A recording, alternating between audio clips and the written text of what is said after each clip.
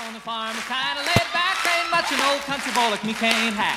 It's early to rise, early in the sack. I thank God I'm a country boy. Well, a simple kind of life never did me no harm. Raising me a family and working on the farm. The days are all filled with an easy country charm. Thank God I'm a country boy. Hooray! John Deere is celebrating 100 years of making tractors.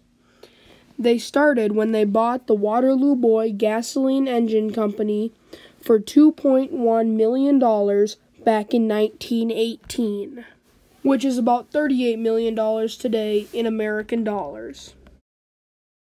John Deere never saw a John Deere tractor built, but before his death, he quoted, "I will never put my name on a product that doesn't have in it the best that is in me."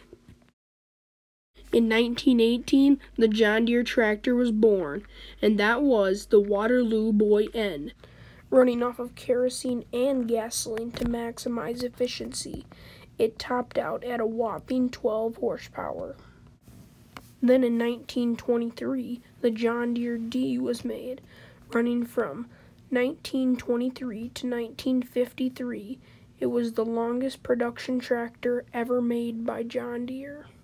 After that, in 1928, the John Deere GP was made. Fun fact for you, you could buy a brand new John Deere GP in 1931 for $1,200.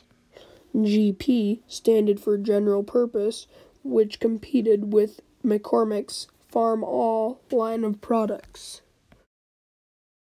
In 1935, the two-cylinder letter series was produced, including the A, B, H, M, MT, and many more. Then, in 1952, the John Deere 10 series was produced, including the 40, the 50, the 60, the 70, and the 80, all ranging from 15 to 50 horsepower. With live hydraulics and live PTO, they were a great tractor to have around the farm. Then, in 1956, the John Deere 20 series was produced, ranging from 20 horsepower all the way up to 70 horsepower. This series included the 420, the 520, the 620, the 720, and the 820. Then, in 1958, the John Deere 30 series was produced, including the 430, the 530, the 630, the 730, and the 830, all ranging from 25 to 75 horsepower.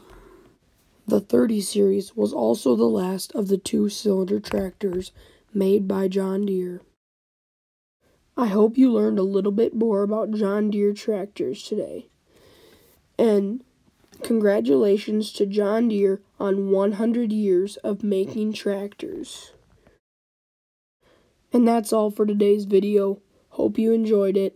Like always, remember to like, comment, and most importantly, subscribe for the latest content.